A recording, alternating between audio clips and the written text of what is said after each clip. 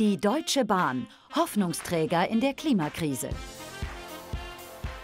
Der Trend ist ja zu mehr Bahnfahren da und das ist ja ein großes Stück Grün. Ja. Und damit kommen wir, glaube ich, auch auf der Klimabilanz ein großes Stück dem Grün entgegen. Aber verhindern Verspätungen etwa die Verkehrswende? Ich habe nur Chaos erlebt. Ja. 3 Züge habe ich an dem Tag gebraucht und alle hatten Verspätung. So, das ist natürlich jetzt der Super-GAU für die Deutsche Bahn. Fernsehen an Bord und dann fällt der ganze Zug hier komplett aus. In den letzten 2 Tagen sind 2 Züge pünktlich gewesen und es war wirklich so, wow! Was kosten moderne Züge und ihre Wartung? Hier tropft es. Pro Schleifleiste kostet das die Bahn 800 €. 1.600 € ein Paar. Wie sieht es mit der Konkurrenz aus? Erste Mal Flixtrain jetzt hier für mich. Hier mal kurz einen Test. Rein ins Vergnügen. Und wie lässt sich bei den Ticketpreisen sparen? Wir haben schon im Juli gebucht, haben natürlich diese Frühbucherpreise gehabt. Aber ist ja auch interessant. Was haben Sie denn da dann bezahlt? 19,90 €. Köln-Berlin. Und was haben Sie dafür gezahlt? 9,99 €.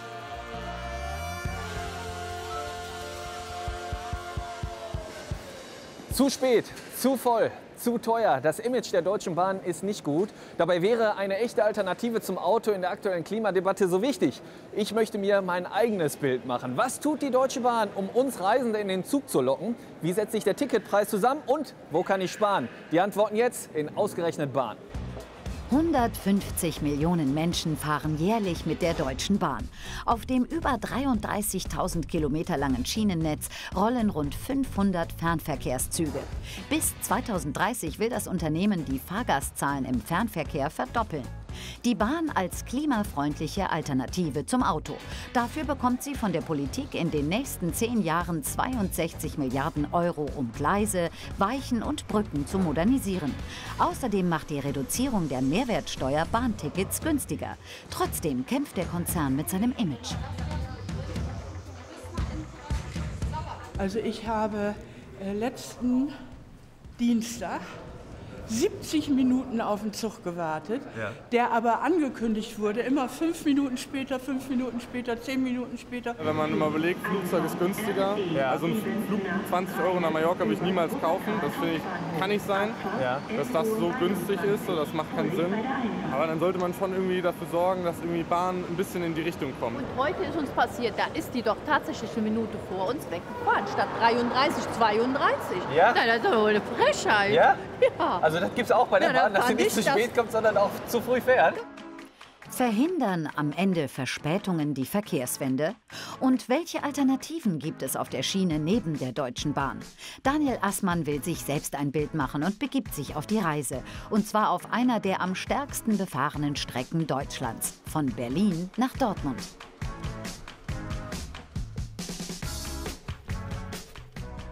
...421 Kilometer lang, 7 ICE-Bahnhöfe, bis zu 23 Züge pro Tag. Fahrzeit bei der Bahn 3 Stunden 19 Minuten. Daniel hat Ende 2019 bei seiner Spontanbuchung 106 € bezahlt. Wie sind die Preise sonst auf dieser Strecke, auch im Vergleich zur Konkurrenz? Seit der Mehrwertsteuersenkung Anfang 2020 kostet das Ticket bei der Deutschen Bahn zwischen 17,90 € und 95,30 €. Bei Konkurrent Flixtrain liegt der Preis zwischen 9,99 € und 75 €.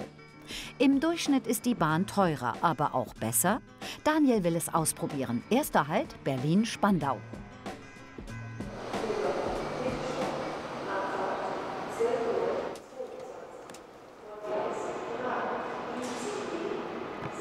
Wie ist das bei Ihnen? Kalkulieren Sie da Verspätungen auch schon teilweise mit ein? Oder? Ich kalkuliere sie nicht ein, ich fahre auch sehr häufig, aber sie kommt halt oft vor. Ne? Also man muss damit rechnen, sage ich mal. Nicht einplanen, aber damit rechnen. Ja. Unser Triebfahrzeugführer ist noch auf Störungssuche bzw. auf Suche, dass wir den Fehler beheben können. Sobald mir dann eine neue Information vorliegen, gebe ich diese dann per Lautsprecher an Sie weiter. Wir bitten um etwas Geduld. Und, wie sieht es bei Ihnen aus? Laune noch okay, oder? Ja, man muss eben Geduld mitbringen bei der Bundesbahn. Ja. Na, ist egal, wann Sie fahren, irgendwie Komplikationen haben Sie grundsätzlich. Ja. Daniel nutzt die Zeit zur Fahrkartenkontrolle. So, jetzt kontrollieren Sie hier einmal die, genau, die Fahrkarte. Ja, 44,50. Ja, eine Bahnkarte hat er, 50. Ja. Wird das denn auch nochmal, weil die ist ja nicht übertragbar, die Bahnkarte? Nee, die ist nicht übertragbar. Muss man jetzt hier auch nochmal genau kontrollieren? Ja, dann einen Personalausweis, wenn ich meine Bedenken habe, aber hier sehe ich auch das Alter. Und, aber den Personalausweis sollte er schon zeigen. Wobei er sah so vertrauenswürdig aus, der hätten wir fast so durchgehen lassen. Also ja. Also da ist schon viel Fahrer und auch schon Bahnkomfort. Ich muss Ihnen mal mitteilen, dass die Störung hier an unserem Zug so groß ist, dass wir mit unserem Zug nicht mehr weiter können. Oh. Das heißt, unser Zug wird jetzt hier in Berlin-Spandau enden.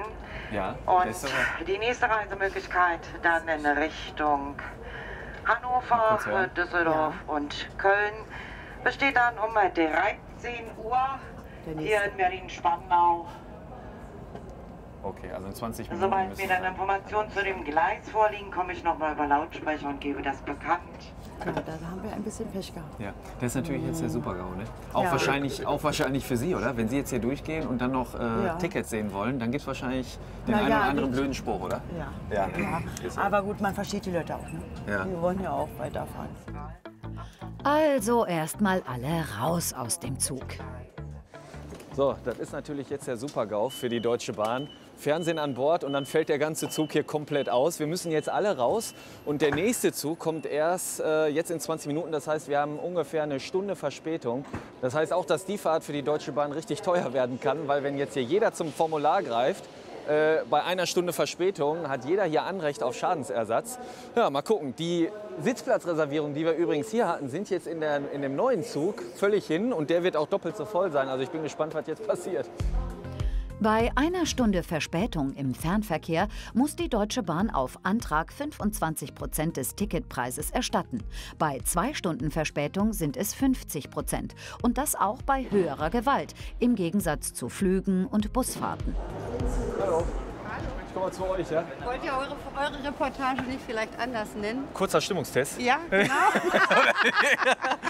Wie ist denn die Lage? Willkommen bei der Deutschen Bahn, ja. Also die Lage ist ne? etwas sehr ärgerlich. Vor allen Dingen, wir haben reservierte Sitzplatzkarten, die können wir natürlich jetzt auch knicken. Die können wir vergessen. Ja, die können wir vergessen. Oder wir machen uns alle im Gang gemütlich. Ja, und das Einzige, was auch ein bisschen sehr blöd ist, ist, dass jetzt jeder halt sich drinnen versteckt und keiner mal vernünftig Auskunft gibt, wie es eigentlich überhaupt für jeden weitergeht. Ja, ne? ja. Man wird rausgeschmissen, man wird ausgesetzt hier und nichts geht. Ja. Ne? Und das zu welchem Preis? Was haben Sie bezahlt für Ihre Karte? Ja. Wir dürfen das jetzt nicht sagen. Wir haben schon im Juli gebucht, haben natürlich diese Frühbucherpreise gehabt. Aber ist ja auch interessant. Was haben Sie denn da dann bezahlt? 19,90 €. Das Schnäppchen mitgenommen. Ja. Wir sind gefahren von Dortmund nach Berlin am Sonntag für das Geld und haben dann separat die Rückfahrt gebucht, weil Rückfahrt dazu buchen wäre jetzt auch wieder sehr teuer geworden. Also, aber das ist spannend. Aber also hätten Sie bei dem Sparpreis gesagt, okay, mit Rückfahrt, wäre das teurer gewesen, als wenn Sie normalen Preis bezahlt für die Rückfahrt. Als wenn Sie zweimal Einzelfahrt buchen. Ganz genau, das ist das clevere Schnäppchen. Ja. Nicht mit Mutti. Dann geht es jetzt also weiter. Auf ein neues. Solange nicht nächste Fahrt rückwärts ist, ist doch noch alles gut. Der nächste Zug rollt, ist aber rappelvoll. So, auch Stehplatz gebucht. Keine Seltenheit, wenn Züge ausfallen. Und ein Ticket bedeutet nicht gleichzeitig Anrecht auf einen Sitzplatz. 4 € kostet die Reservierung in der 2. Klasse dank der Mehrwertsteuersenkung seit dem 1. Januar 2020. Verspätungen sind für viele Bahnreisende ein großes Thema. Statistisch gesehen ist fast jeder 4. Zug im Fernverkehr unpünktlich. Reicht das, um der zentralen Rolle im Klimaschutz gerecht zu werden? Die Politik sagt, und ich sage es selbst, wir sollen nicht mehr so viel Auto fahren, wir sollen mit der Bahn fahren. Und dann kann man überhaupt nicht mit der Bahn fahren. In den letzten 2 Tagen sind 2 Züge pünktlich gewesen und es war wirklich so, wow, das ist ja echt.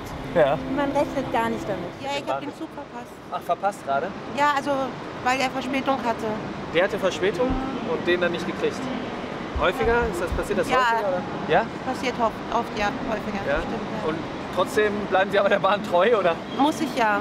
Ja, also fliegen, ich fliege nicht mehr so gerne und dann... 2018 hat die Bahn an 2,7 Millionen Reisende eine Entschädigungssumme von 53,6 Millionen Euro gezahlt. Geld, was sich letztlich auch auf den Ticketpreis niederschlägt. Laut Bahn sind die 3 häufigsten Gründe für Verspätungen Engpässe in der Schieneninfrastruktur, nicht ausreichend vorhandene Züge und externe Faktoren wie zum Beispiel umgestürzte Bäume. Insgesamt ist die Bahn im Fernverkehr aber mit 75,9% genau 1% pünktlicher als im Jahr zuvor.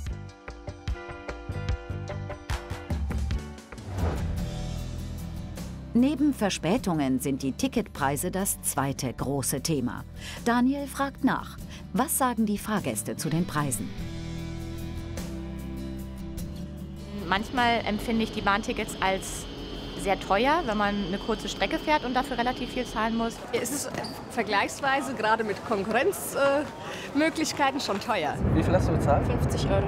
50. Ja. Und wann gebucht? Kurzfristig oder? Nee, schon vor 2 Monaten. Ja, muss man früh buchen, um günstig buchen zu können? Auf jeden Fall, ja? Auf jeden Fall, ja. Bist du so eine Schnäppchenjägerin, oder? Ja, ich bin Studentin, deswegen muss ich über Schnäppchen meine Preise finden. Ja.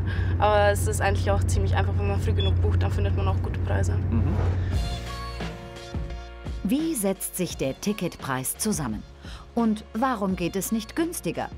Das will Daniel in Berlin von Konzernsprecher Achim Staus erfahren. Ich habe ja eigentlich gehofft, dass Sie mich fragen, wie war die Anreise? Das ist ja eigentlich so ein Standardspruch, ne? Da hätte ich nämlich sagen müssen, bin mit der Bahn gekommen, leider 30 Minuten Verspätung. 30 Minuten? Ja. Schade. Ist manchmal so. Aber ne? die haben Sie hoffentlich sinnvoll genutzt, die 30 Minuten. Ja, die habe ich genutzt, mit Recherche. So ja, das ist doch gut. Ich habe mich um die Preise gekümmert. Es ist ja schon so, dass so ein bisschen die Hoffnung gerade auch auf der Bahn lastet, so das könnte quasi der Klimaretter werden. Ne? Aber wer ist denn dafür dann auch alles gefragt, um überhaupt dieses Ziel zu erreichen? Weil mit den Preisen aktuell wird man es, glaube ich, schwer schaffen, ne? Na, das sehe ich etwas anders, Ja? denn wenn wir jedes Jahr Fahrgastrekorde haben, können wir so schlecht nicht sein. Also wir haben tatsächlich im Fernverkehr steigern wir die Fahrgastzahlen jedes Jahr. Aber wenn ich Sie nur kurz unterbrechen darf, wenn ich mich auf Bahnsteigen umhöre und die Leute frage, wie empfinden Sie den Preis, kommt immer die gleiche Antwort, zu teuer, nicht konkurrenzfähig. Ja gut, das ist so eine ähnliche Frage, als wenn man eine Umfrage macht, verdienen Sie genug Geld? Ich glaube, da wird jeder immer sagen, es könnte ruhig mehr sein oder beim Bahnpreis könnte ruhig ein bisschen billiger sein. Ab wann rechnet sich für Sie so ein Ticket? Ja, das ist immer eine Mischkalkulation. In so einen Zug, zum Beispiel in die ICE 2, passen so 800 Leute rein. Wenn die jetzt alle zu diesem Sparpreis fahren würden, würde es sich für uns wahrscheinlich nicht lohnen. Ich wollte Ihnen mal Folgendes zeigen. Ich habe einfach mal spontan geschaut. Wenn ich jetzt heute fahren wollen würde, von Berlin, in diesem Fall nach Dortmund, und mich wieder sehr spontan entscheide, dann wäre man jetzt bei Ihnen, bei der Deutschen Bahn, wäre man bei einem Preis um die 90, 100 Euro. Ja.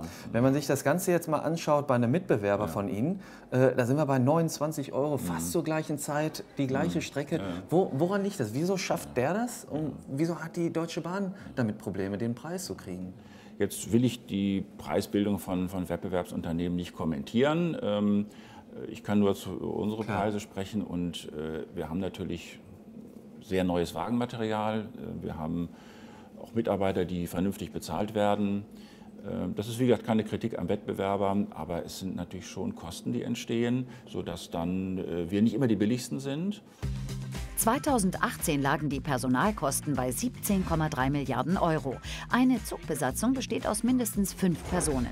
Ein Lokführer, Einstiegsgehalt rund 2.550 Euro. Dazu 2 Zugbegleiter und 2 Bordgastronomen. Sie bekommen rund 2.150 Euro plus Zulagen.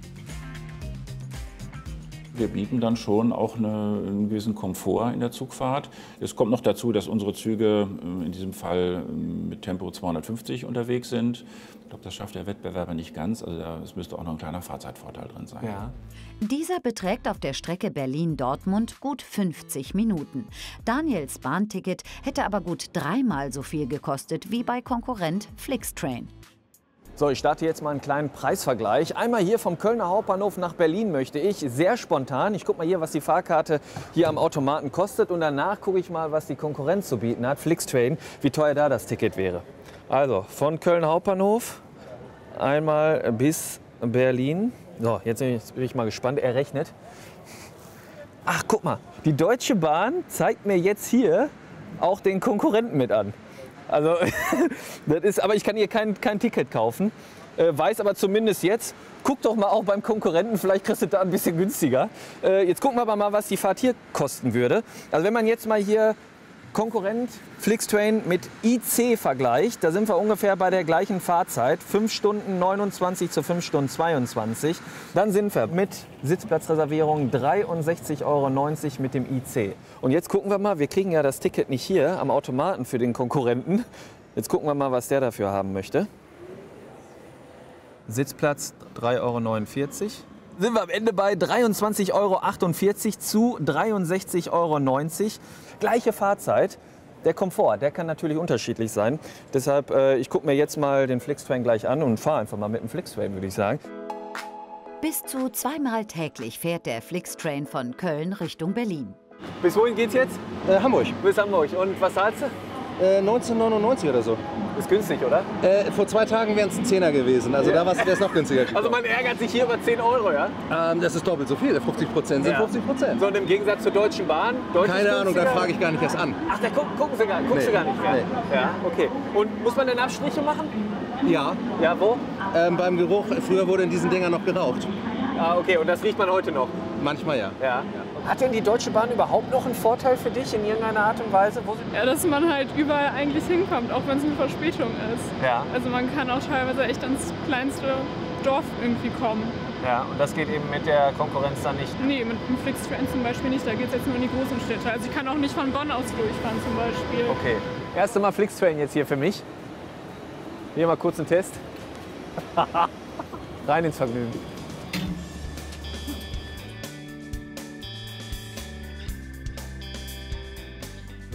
Hier ist auch nicht schlecht. Hier hat man erstmal versucht, sich eine Sicht zu verschaffen, indem man das Fenster mal ein bisschen sauber gemacht hat.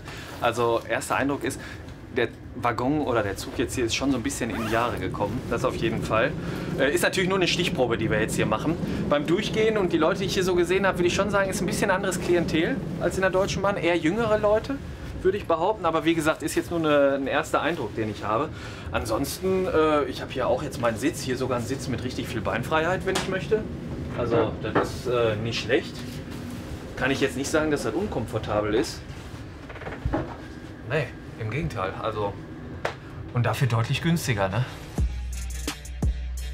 Die richtet ein bisschen wie im Jugendzimmer. Das wäre so ein Waggon, wo Mutti reinkommen würde und sagen würde, komm, mach mal ein Fenster auf, lass mal Luft rein.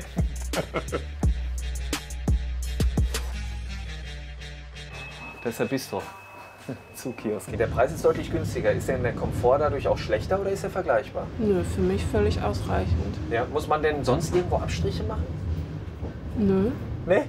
Also was halt fehlt, ist die Klimaanlage irgendwie im Sommer. Das ist mir ziemlich aufgefallen, wenn es so heiß ist. Aber die fällt ja bei der Bahn auch öfters mal aus. Ja? Ja. Von wo bis wo fahren Sie jetzt? Bis nach Berlin, von Köln nach Berlin. Köln-Berlin. Und was haben Sie dafür gezahlt? 9,99 €. Warum haben Sie sich denn jetzt für den Flixtrain entschieden? Wegen des Preises. Ja? Ja. Also ganz klare Preisentscheidung. Muss man denn jetzt hier irgendwelche Abstriche machen? Weil der Preis ist deutlich günstiger als bei der Deutschen Bahn, ne? Ja, klar, man muss Abstriche Ja, machen. worin? Ja, also es ist, die Sitze sind nicht so komfortabel. Dieses Versprechen, dass also WLAN immer funktioniert, das habe ich noch nicht erfüllt bekommen. Ja, okay, also auch da hapert es manchmal. Lad mir vorher was runter und dann gucke ich das dann in der Zeit. Okay. Wie viel hast du für dein Ticket bezahlt? Ich glaube 20 € und dann gibt es nochmal vom ADAC 10% Rabatt oder so, also geht alles. Ah ja, okay. Und von wo nach wo fährst du? Ich fahre von Köln nach Berlin, beruflich. Also ist ja eigentlich schon ein gutes Stück auch, ne? Und das für 20 € ist eigentlich unschlagbar, oder? Ja, auf jeden Fall. Ja. Guckst du denn überhaupt noch bei der Deutschen Bahn auch nach Tickets? Nee, also ich habe schon tatsächlich geguckt. Also Fliegen gibt es natürlich auch als Option, was für die Umwelt nicht so super ist. Preislich auch nochmal ganz schön teurer. Deutsche Bahn 2-, 3-facher mindestens. Ja. Dann gibt es noch Busse natürlich, also auch Flixbus, Blablabus, alles mögliche. Aber da ist man preislich jetzt auch nicht so gut dran. Ja. Und es ist halt noch mal länger. Also mein persönlicher erster Eindruck ist, das Preis-Leistungs-Verhältnis ist wirklich unschlagbar. Ist ein starker Konkurrent für die Deutsche Bahn. Das Einzige, was mir jetzt so aufgefallen ist, ist vielleicht so ein bisschen die Sauberkeit, da aber auch eher außen am Zug. Hier drin ist es jetzt nicht wirklich extrem dreckig. Also kann man schon verstehen, warum die Leute den Flixtrain buchen. Allerdings fährt der Flixtrain in Deutschland auf lediglich 3 Strecken. Von Aachen nach Leipzig, zwischen Stuttgart und Berlin und von Köln nach Hamburg. Allesamt rentable Strecken mit hohem Fahrgastaufkommen. In Düsseldorf besucht Daniel den Wirtschaftsjournalisten und Bahnexperten Christian Schlesiger. Wie bewertet er die Ticketpreise der Bahn? Wenn die Deutsche Bahn mit Preisen oder über Preise spricht und Preise argumentieren möchte, höre ich immer, ja, wir haben die Qualität. Ist das denn aus deiner Sicht heutzutage der richtige Ansatz, nur auf die Qualität so gesehen dann zu setzen, obwohl der Markt, wie auch Studien zeigen, was ganz anderes fordert, und zwar einen günstigen Preis? Also es gibt eigentlich noch nicht den richtigen Markt im Fernverkehr. Das heißt, ein Preis definiert sich ja zum einen über Angebot und Nachfrage, über Qualität, aber vor allem auch über den Wettbewerb. Ja, es gibt zu wenig Wettbewerbsdruck, deswegen hat die Deutsche Bahn da viele, viele Jahre einfach auch die Preise immer anheben können. Es gibt jetzt natürlich seit einigen Jahren eben den Fernbus, Flixbus muss man sagen, der durchaus den Preisdruck geschaffen hat. Und man konnte erkennen, seit 2013 gibt es die Fernbusse. Als die kamen, hat die Deutsche Bahn die Preise plötzlich gesenkt, ist mit Sparpreisen reingekommen. Das heißt, wir brauchen eigentlich in Deutschland noch viel mehr Wettbewerb, auch im Fernverkehr der Deutschen Bahn. Und ich glaube, dann wird das auch auf die Preise sich auswirken. Anders als im Nahverkehr hat die Deutsche Bahn bei den Fernzügen nur auf 3 Strecken Konkurrenz. Welche Faktoren spielen beim Ticketpreis eine Rolle? Auf der Strecke von Berlin nach Dortmund fallen 305,17 € für Stationsentgelte an. Die Trassengebühr auf dieser Strecke beträgt 5.009,90 €. Hinzu kommen die anteiligen Kosten für den Zug, das Personal und den Strom. Allein 2020 will die Deutsche Bahn 12,2 Milliarden € investieren. Ein großer Teil aus Steuergeldern. Außerdem hat der Bund zu Jahresbeginn die Mehrwertsteuer für Fernzugtickets gesenkt. Von 19% auf 7%. In Folge kann die Bahn günstigere Tickets anbieten. Das alles im Rahmen des Klimapakets. Äußerlich sichtbar soll das zum Beispiel auch durch diese grünen Streifen werden. Nach und nach werden die früher roten ICEs überklebt. So, das heißt, alles, was jetzt hier rot ist, wird grün? Genau, in diesem Bereich hier vorne. Nur in diesem Bereich. Vorne. Okay. Genau. Um dann quasi zu symbolisieren, wir sind mit Ökostrom unterwegs. Richtig. Ist denn eigentlich die Umstellung auf Ökostrom, kostet die jetzt der Deutschen Bahn einiges? Oder, weil ich kenne es von meinem Stromvergleich selber, da ist Ökostrom eigentlich nicht deutlich teurer. Wir haben ja einen Energiemix bei der Bahn. Und wir werden von DB Energie zentral versorgt. Und da werden dann die Energiemengen entsprechend eingekauft. Wir sind Großabnehmer dabei und haben natürlich eine ganz andere Kalkulation als jetzt in Ihr privater Haushalt. Ja. Aber ist das dann am Ende ein Invest für die Deutsche Bahn? Oder kommt es eigentlich aufs Gleiche raus und man hat aber einen schönen Imagegewinn? Nein, es kommt nicht auf das Gleiche raus. Wir haben auch nicht nur den Imagegewinn, wir sind davon überzeugt, dass wir das bessere Produkt haben dort. Wir haben den besseren Energiemix hier und sicherlich bringen wir das mit dem grünen Streifen zum Ausdruck, da gehört sicherlich mehr zu. Aber durch den elektrischen Antrieb sind wir einfach die Mobilität der Zukunft. Der Strommix im gesamten Konzern besteht zu 60% aus erneuerbarer Energie. 40% sind aktuell noch konventionelle Energieträger. Der Ökostromanteil soll weiter steigen und die Fernverkehrszüge spielen dabei eine Vorreiterrolle. Alle ICEs fahren nämlich laut Bahn schon heute mit 100% Ökostrom. Genauso übrigens wie bei Konkurrent Flixtrain. Abheben will sich die Bahn mit modernen Zügen. Was die kosten, will Daniel im Instandhaltungswerk in Dortmund herausfinden. Erstes Ergebnis: 40 Millionen €. So viel kostet ein neuer ICE. Er fährt rund 520.000 Kilometer pro Jahr und soll das laut Bahn bis zu 40 Jahre lang tun. In einem ICE-Leben kämen so rund 18 Millionen Kilometer zusammen. Eine Strecke von 450 Mal rund um den Globus. Damit die Züge lange und pannenfrei fahren können, müssen sie regelmäßig gewartet werden. Das Werk in Dortmund ist eins von 8 deutschen Betriebswerken. Hier arbeiten 500 Menschen. Final! Hier tropft es. Hier tropft es. Das ist nicht schlimm, das ist Regenwasser. Das ist einfach nur Regenwasser? Ja, das ist mal von der Seite okay. dann was runterkommt. Alles klar. Ja, ich dachte, ich sag mal Bescheid. Ja, nee, kein Problem. Kein Problem, das ist normal, das ist ganz normal. Ja, ganz wichtig ist für uns die Bremse. Ja. Wir gucken nach Bremsscheiben, Bremsbeläge, nach dem Verschleiß. Ein Bremsbelag kostet bis zu 165 €. 7, dann wird das da oben hin 7. Ja. Dann müssten wir den mal tauschen. Der muss raus hier? Ja. Okay. Weiter. Schön reinführen, weiter. Und dann weiter festhalten. Ja.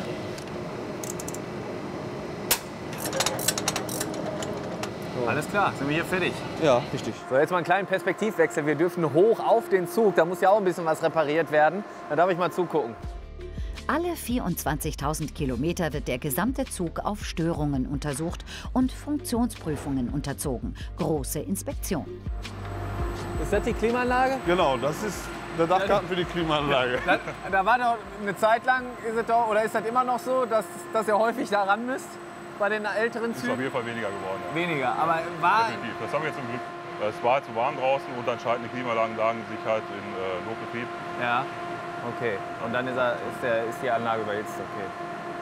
Aber ist jetzt gelöst. Soweit. Ab und an. Ja. Ja. Der nächste Sommer wird es zeigen. Aber Strom ist aus, oder? Es sollte geerdet sein, ja. Ja. Und die Kabel müssen wir halt alle nachgucken.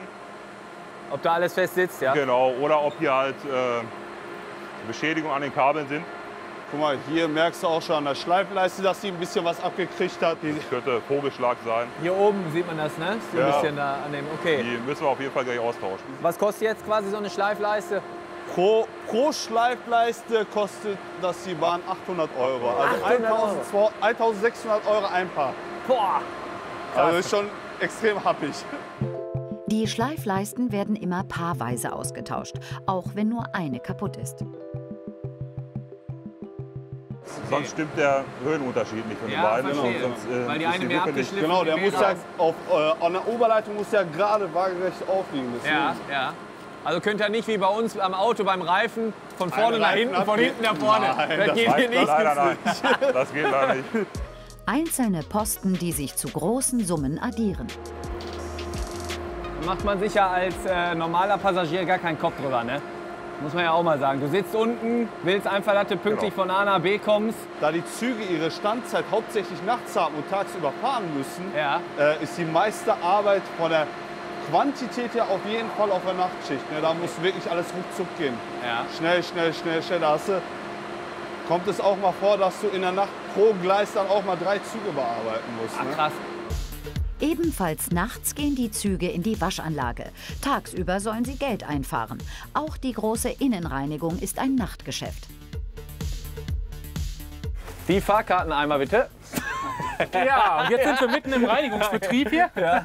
Also ihr seid hier schon voll dabei, ja? Ja, wie oft müsst ihr ran oder wie oft wird der Zug gereinigt hier? Also wir haben unterschiedliche Reinigungsformen. Das heißt also tagsüber sind es Kurzwendereinigung. Die Züge kommen an, werden gereinigt, stehen eine Dreiviertelstunde, wird einfach müllgrob eingesammelt. Einmal am Tag gibt es eine Tagesreinigung. Die findet dann meistens in der Nacht statt. Ja.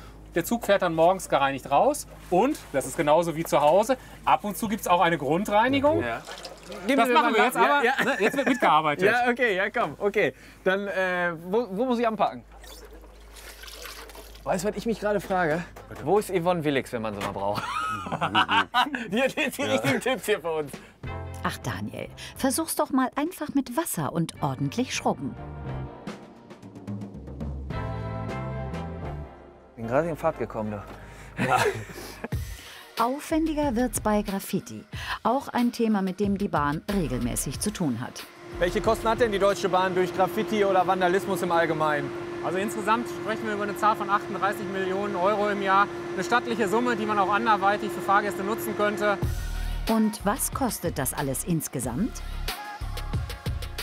Wie viel gibt die Deutsche Bahn im Jahr denn für die Instandhaltung ihrer Züge aus? Im Bereich der Fernverkehr sind das rund 1 Milliarde € im Jahr für Bereitstellung und Instandhaltung. Boah, 1 Milliarde. Eine Riesensumme, die sich ebenfalls auf die Ticketpreise niederschlägt. Und nicht nur die Züge müssen kontrolliert und gewartet werden, sondern auch die 33.000 Kilometer Schienen. Sie gehören zur Konzerntochter DB Netz, Daniels nächste Station. Damit auf dem Schienennetz alles läuft, gibt es von der Deutschen Bahn verschiedene Leit- und Betriebszentralen in ganz Deutschland. Die in Duisburg hier schaue ich mir jetzt mal genauer an und ich bin gespannt, wie oft hier die Alarmglocken klingeln. Das Schienennetz wird von sogenannten Disponenten überwacht. Sie koordinieren die Zugfahrten und müssen im Notfall eingreifen, Züge umleiten oder sogar ausfallen lassen. Klar, wenn du Informationen hast, sagst du mir Bescheid, ja? Genau, mache ich. Dankeschön. So, da fahren wir dann nur noch bis Kreuztal, ne? Gut, jo, tschüss. Was ich mich frage, wie entscheiden Sie denn und wonach, welcher Zug dann jetzt wie weiterfahren darf? Oder mal anders gefragt, erkennen Sie hier, der eine, der ist voll mit Billigtickets, der kann ruhig ein bisschen länger stehen bleiben, wir nehmen den anderen, der davor Nein, das ist sicherlich keine Grundlage unserer Disposition. Ja. Jetzt nutzt ja das Schienensystem, nutzt ja jetzt nicht nur die Deutsche Bahn, sondern es gibt ja auch viele Mitbewerber. Richtig, ne? Die müssen Sie auch alle koordinieren. Ne? Das ist richtig, genau. Kann man denn da nicht eigentlich, wenn man hier an der Quelle sitzt, auch sagen, ja, dann lassen wir den Mitbewerber noch mal ein bisschen länger stehen? Oder gibt es da ganz klare Regeln? Im Regelfall ist es so, dass wir mit den einzelnen EVOs Kontakt aufnehmen. Was heißt das, EVO? Eisenbahnverkehrsunternehmen. Okay. Kontakt aufnehmen, in die Situation schildern. Im Regelfall klappt das auch. Also ist eine Kompromiss, also man tauscht sich dann wirklich aus? Ja, genau. Welche Kosten entstehen durch die Schienennetzüberwachung? Das will Daniel von Betriebsleiter Tobias Hauschild wissen. Wie viele Kilometer Bahnstrecke müssen Sie denn überwachen eigentlich? Wie viele Kilometer haben wir in NRW? Also wir haben ungefähr 4.500 Streckenkilometer in Nordrhein-Westfalen. Ja. Und auf dem Netz fahren wir gut 8.500 Zugfahrten jeden Tag. Boah, okay. Und was ich mich frage, ist, wie finanziert sich das? Also zum einen, was kostet das? Oder was muss man investieren? Zum anderen, wie kriegt man das Geld wieder rein als Netzbetreiber? Ja, also alles, was Investitionen angeht, also sowohl Ersatzinvestitionen als auch Neubauten, neue Strecken und Ähnliches, finanziert im Regelfall der Bund mit einem Eigenkostenanteil von DB Netz. Und alles, was laufende Kosten sind, also Wartung, Inspektion, Entstörung, müssen wir durch Eigenmittel aufbringen. Der Bund investiert also 700 bis 800 Millionen Euro jährlich nur ins NRW-Streckennetz. Die laufenden Kosten von 18 Millionen Euro muss DB Netz selbst erwirtschaften. Wie finanziert sich das? Die Deutsche Bahn ist seit der Privatisierung 1994 aufgegliedert in verschiedene Aktiengesellschaften, darunter DB Station und Service, DB Regio, DB Fernverkehr und DB Netz. Jeder Zug, auch der Fern- und Nahverkehr der Deutschen Bahn, zahlt Gebühren für jeden Stationshalt an DB Station und Service sowie für die Benutzung der Gleise an DB Netz. Pro gefahrenen Kilometer zahlen Fernverkehrszüge zwischen 2,60 € und 11,90 €. Nächster Halt. Die Deutsche Bahn betreibt 5.400 Bahnhöfe in Deutschland. Der größte ist der Hauptbahnhof in Hamburg mit 530.000 Reisenden pro Tag. In Nordrhein-Westfalen gibt es 697 Bahnhöfe. Hier ist Köln Hauptbahnhof der größte mit täglich 310.000 Reisenden. Daniel ist zu Besuch im neuen Bahnhof in Münster. So ein Bahnhof gleicht ja heutzutage mehr einer modernen Reisemall. Was steckt da alles drin? Was kostet so ein Bahnhof? Wie finanziert er sich und finanziert er sich überhaupt? Das versuche ich jetzt hier in Münster herauszufinden. Bahnhöfe bestehen aus der Verkehrsstation mit dem Zugverkehr und in 700 Orten einem Empfangsgebäude mit Geschäften. Wie sich ein Bahnhof finanziert, will Daniel vom Münsteraner Bahnhofsmanager Michael Jansen wissen. Wenn man sich jetzt mal so den Bahnhof anschaut, der ist ziemlich neu, ne? Der ist 2,5 Jahre alt. Ist 2,5 Jahre gerade alt. Und haben Sie da, also was kostet so ein Bahnhof? Da haben Sie doch bestimmt auch Zahlen. Dieses Empfangsgebäude, wo wir gerade hier durchlaufen, das hat rund 40 Millionen Euro gekostet. Ja. Wir haben 5 Jahre vorher die Verkehrsstation saniert. Das hat auch nochmal 40 Millionen Euro gekostet. Jetzt wissen Sie, was ein Bahnhof kostet. Also das sind Zahlen. Da fragt man sich, wie kriegt man das alles wieder rein? Das geht ja nur über die Tickets. Also das heißt, das muss alles über die Tickets wieder eingespielt werden. Ne? Also ist schon. Oder ja, auch hier Vermietung. Ne? Das ist nicht so einfach. Genau, ja. Wir haben hier eine Vermietung. Wir haben aber auch natürlich sogenannte Stationsentgelte. Das heißt, jeder Zug, der hier hält, ist wie im Flughafen, bezahlt natürlich ein Entgelt für diesen Bahnhof. Okay. Das ist unterschiedlich nach Zuggröße, aber da finanziert sich dann wieder eine Verkehrsstation mit. Ein ICE muss bei Halt in Münster 37,17 € als Stationsentgelt abführen.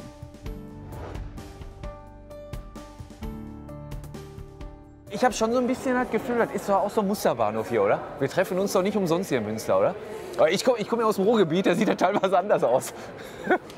Das kann ich bestätigen, dass der Bahnhof sicherlich etwas anderes an Äußeren hat als im Ruhrgebiet. Aber da muss man auch dazu sagen, dass das liegt auch, glaube ich, an der Landschaft hier, am Münsterland, an den Münsteranern selber und vielleicht auch so ein bisschen am Management. Ja, okay. Das heißt, welcher Bahnhof ist so, wenn das jetzt ein Vorzeigebahnhof ist, welcher Bahnhof ist so, wo Sie sagen, oh, da müssen wir noch mal richtig durch?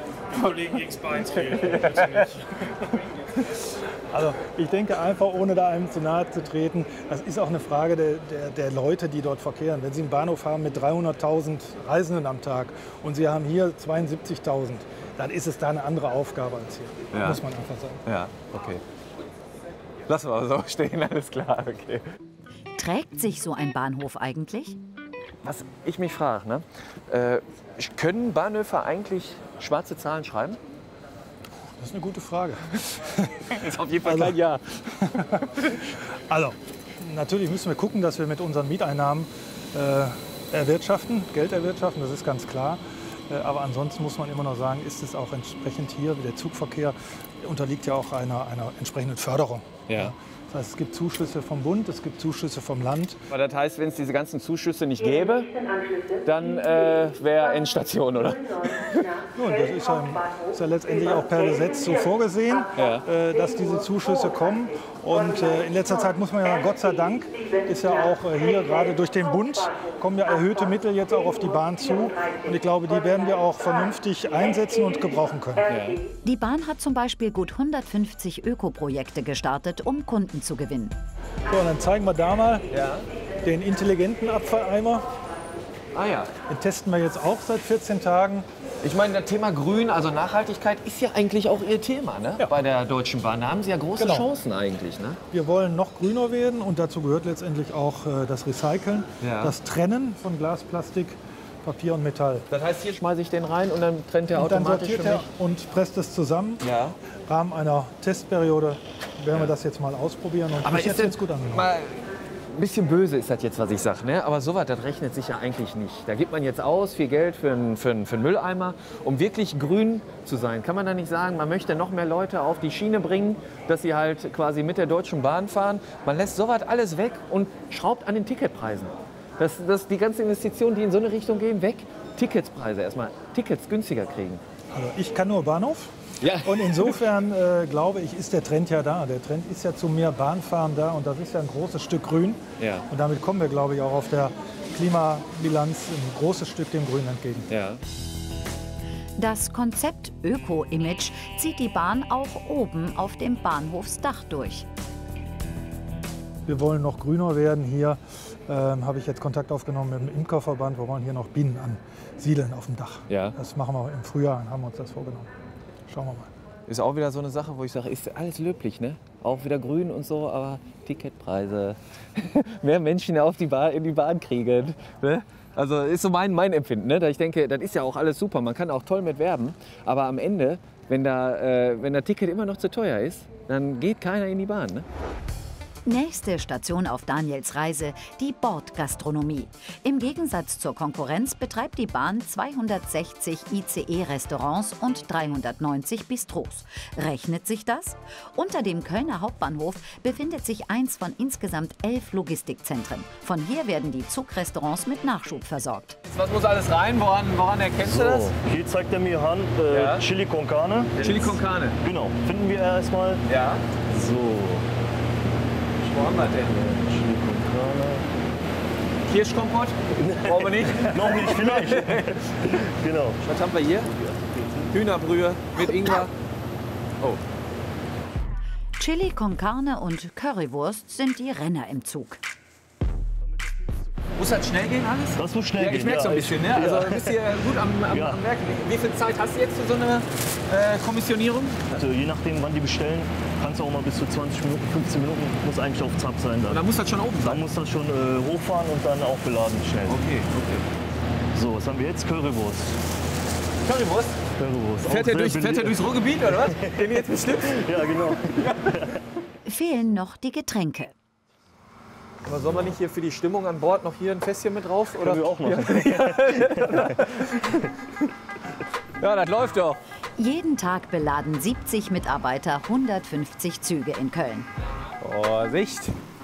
Das Tunnelnetz unter dem Kölner Hauptbahnhof ist 1,4 Kilometer lang. Gleis 7, hier ist richtig, oder? Ja, dann ab dafür. Alles klar. Ich sag mal, das wird jetzt ein Auftritt hier. Türen gehen auf, oder? Türen. Haben wir genug Publikum? Ja, sehr viel Publikum. Super. So. Okay. Jetzt sind wir am Bahnhof. Danke.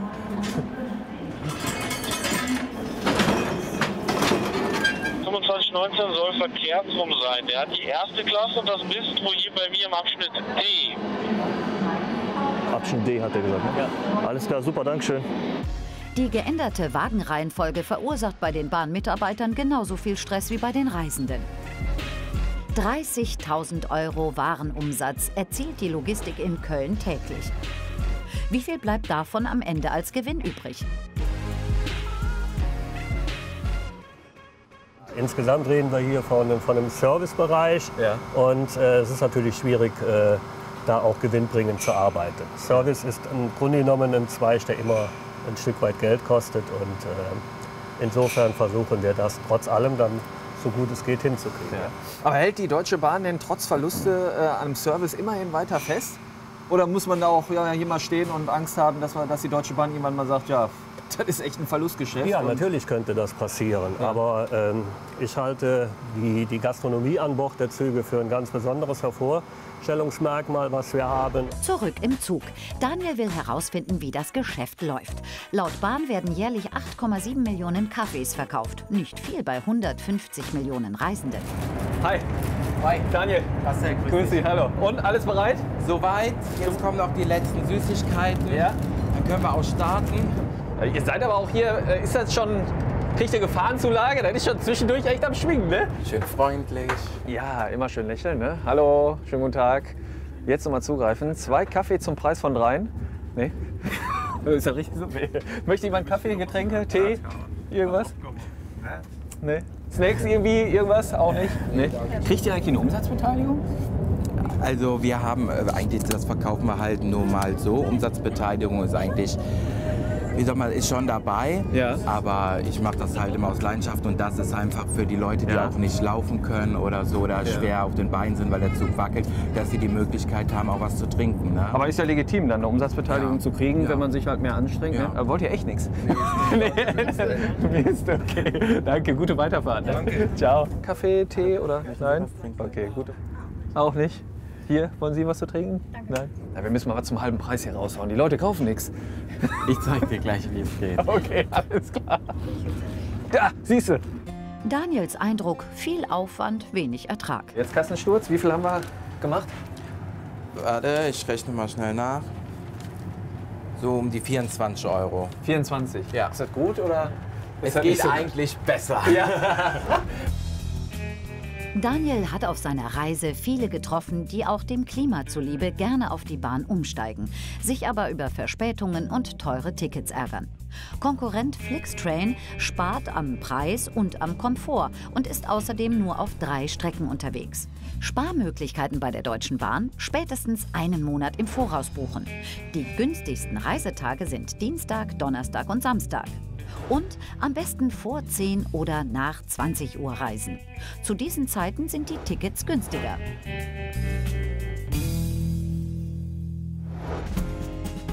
Mit niedrigeren Preisen dank Mehrwertsteuersenkung und modernerem Schienennetz dank Milliardenförderung aus dem Klimapaket soll die Bahn als Verkehrsalternative noch mehr Menschen auf die Schiene bringen. Doch das bedeutet auch noch mehr Baustellen, Züge und Reisende. Mein spontan gebuchtes Ticket bei der Deutschen Bahn hat über 100 € gekostet und dafür durfte ich alle Klischees live miterleben. Mein Zug ist leider sogar komplett ausgefallen. Ich habe bei meiner Reise aber auch hinter die Kulissen gemerkt, wie viel Arbeit es ist, Millionen von Fahrgästen täglich quer durchs Land zu transportieren und wie viele Menschen daran beteiligt sind, damit das funktioniert. In diesem Sinne, vielen Dank fürs Zuschauen und eine gute Reise. Welches Reiseziel würden Sie gerne mal in unserem Kanal sehen? Schreiben Sie das einfach mal in die Kommentare. Und damit Sie kein Video verpassen, abonnieren Sie unseren YouTube-Channel und aktivieren Sie die Glocke. Dann bekommen Sie nämlich immer eine Nachricht, wenn wir ein neues Video gepostet haben. Vielen Dank fürs Zuschauen.